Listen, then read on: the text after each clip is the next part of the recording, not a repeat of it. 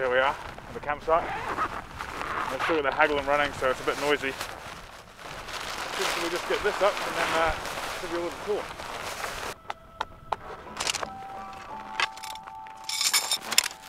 The great thing about these is you can just pull it right through and you're done. Pull the string, bang, good to go. And the thing is, you want to act quick, right? Because you're going to get cold. So the quicker you get it up, the quicker you can put your layers on. Okay, now we got the tent up. Get our sleeping gear in. We have my favourite Sea to Summit E4 XT, favourite bag. That plus 3 thermal mats. If that doesn't keep me warm tonight, I will be frozen. See what the temperature is now. Yeah, minus 25. Get that pumped up, bang, bang, bang.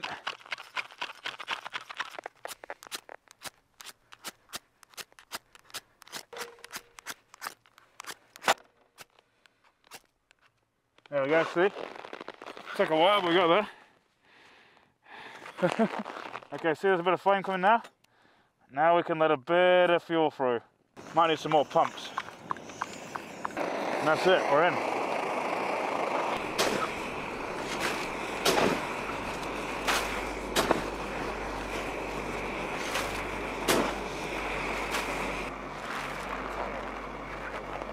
Oh, I just ripped my pants.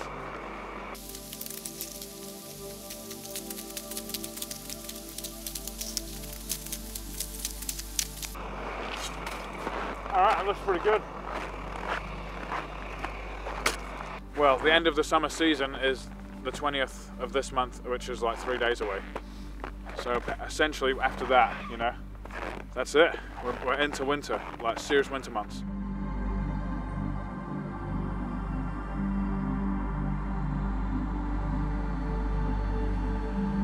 Yeah, as you can see, we've got a little bit of weather coming in. Nothing too bad right now, but it's definitely something to be aware of. But not too bad at all, minus 26. It's about 10:30 p.m. So it's as dark as it gets in the evening now, and then at about 2 o'clock in the morning, that's when it's at its darkest. Not much happening, but it is getting kind of late, so I'm gonna go to sleep now. Everyone else has gone to bed, so I'm gonna hit the sack and then I'll talk to you in the morning.